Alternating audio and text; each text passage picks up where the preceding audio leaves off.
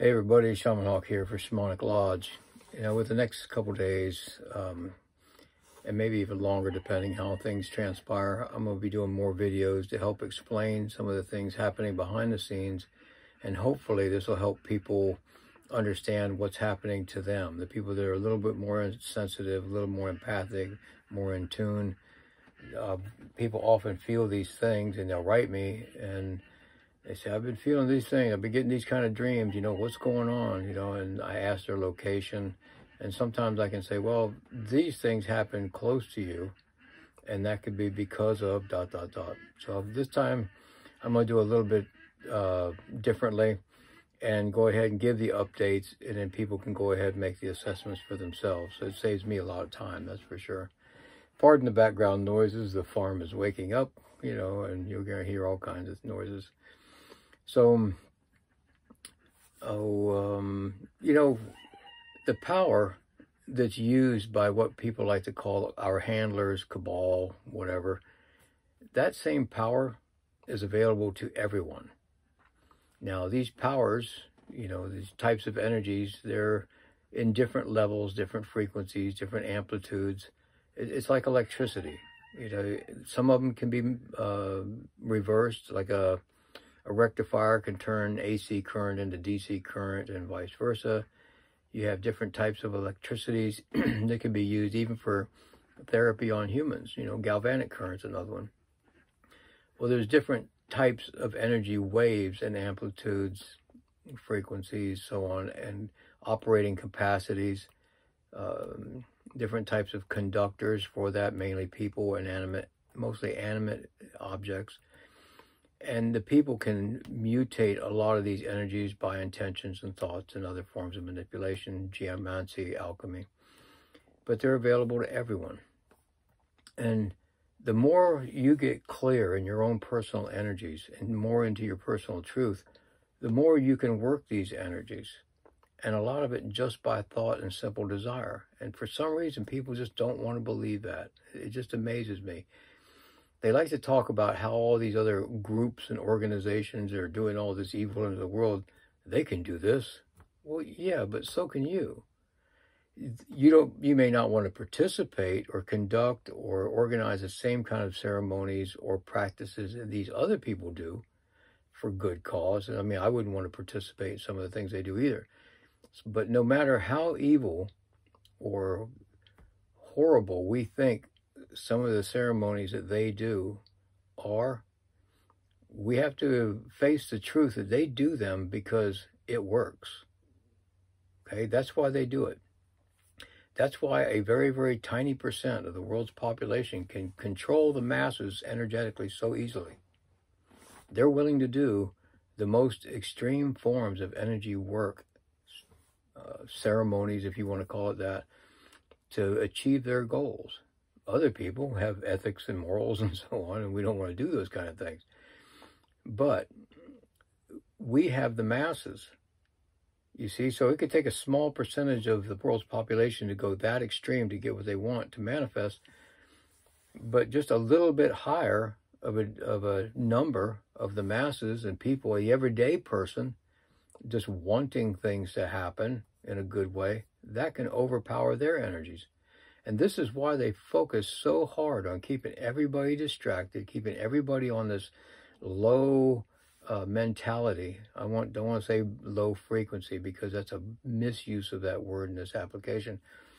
If they keep everybody in that low, depressed, inactive state of mind and personal action, yeah, they can do whatever they want. Here, recently, a couple of days ago, I did a video of a healing fire for Alexander, a boy in Russia. And his mother said he's been sick a while, and well, watch the video. But the point of it is, you don't see me at that fire with any magic wand. You don't see me there with any crystals, no drum, no blah, blah, yeah, hey shit, right? It's just me. That's not because I'm this super being, okay? It's because I'm allowing myself. I went through a process of clearing and refinement of myself and my core and my personal truths to allow myself to be able to work with these energies without all the props, with all the bells and whistles and new agey shamanic tools. You know, when I show up to lectures and workshops, people are expecting somebody to walk through the door. It's got all these crystal beads and animal body parts and necklaces hanging off of them. And I show up in like jeans, t-shirt, work boots. And from one of my jokes, I like to just sit down in the audience, you know, until like the promoter or the host comes up, if I'm a guest speaker or something. They're like, what are you doing there? You know, because you don't, the point of it is you don't need all that stuff. It's nice to have these things when I'm training people for tools. Yeah, I'll do that. I'll have them use the crystal. So they learn the power of that. They learn that energy flow and circuitry.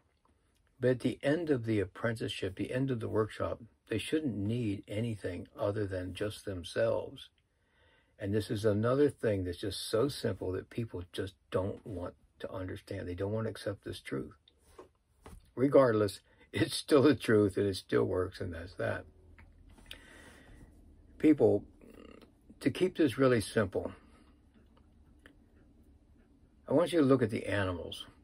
And this is a big thing it was a big revelation for me back when I was about 40 years old, 24 years ago. You know, I looked at like, wow, there's just so much to learn. I've been doing this my whole life, and I've just been studying and learning and learning. It's just like, how can I learn everything? And then I was just looking at some deer. And I'm like, I don't have to learn all this stuff. If anything, I have to learn a process of unlearning and clearing. And that became the real center of my work from then for the last, 24 years. And I developed a great system for it. But getting people to get past their programming is so difficult in my mind when they put up the wall of resistance. If they don't resist the process, they go through some uncomfortable shifts and changes personally, mentally, spiritually. As they're peeling off these layers, their spirit gets kind of like raw. You know, if you get a blister and you take the top off, now it hurts, but you need to go ahead and drain that now, take care of it so it doesn't become infected. Well, the same thing happens with people. When their truth is coming up to the surface and their programming keeps pushing it down, it's this aggressive action that's fighting, programming against personal truth. And that's when people are really coming into their awakening, whether it's a full shamanic awakening or it's just a personal shift of truth and desires, and usually people in their 30s go through the first one because that's a hard time, especially for men. It's a hard time.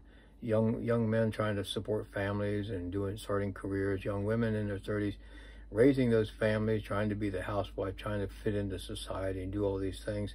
That's a hard period of time for people, and that's usually when their inner truth comes up. I'm like, wait, this is not right. This doesn't make sense. You're not supposed to be working yourself to death for the rest of your life.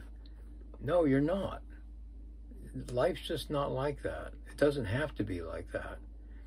But there's that element of people that have always wanted to control everybody else's business, and now these days they're making an extra effort at it. Why at this particular time is because the earth and humanity is going through another shift of a series of shifts that could take us to a very, very strong place of heightened consciousness. And so that's what most of the shamans, real ones, are working towards, helping people get to that place.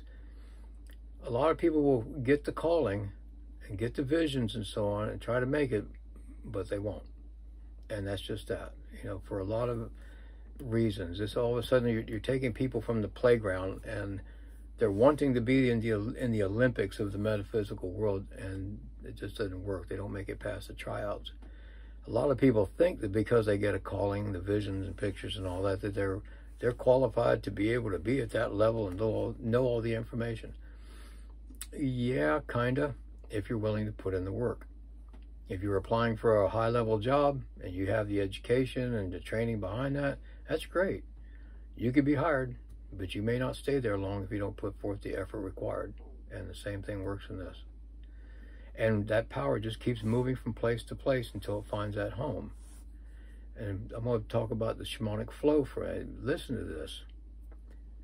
That shamanic flow is mutable and versatile.